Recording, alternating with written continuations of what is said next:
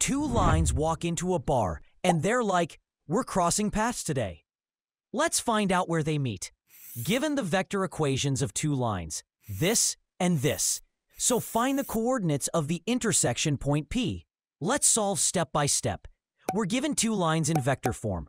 We're told that the lines intersect at point P. This means the position vectors of both lines are equal at that point. So, we set the two vector equations equal to each other.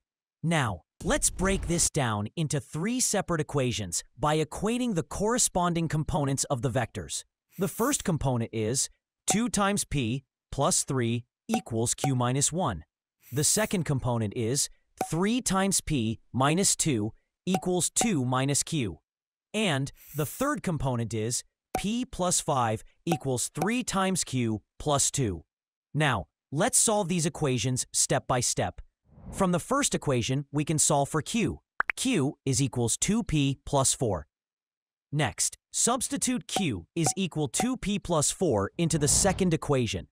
Simplify and we get 5p is equal 0. So, p is equal 0. Now that we have p is equal 0, substitute this value into q is equal 2p plus 4. So, q is equal 4.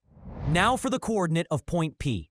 Now we substitute p equals 0 into the vector equation of line L1 and we get the coordinate of point P. Thus, the coordinates of point P are 3, -2, 5. Thanks for watching. Don't forget to like, comment, and follow for more math magic. See you in the next one.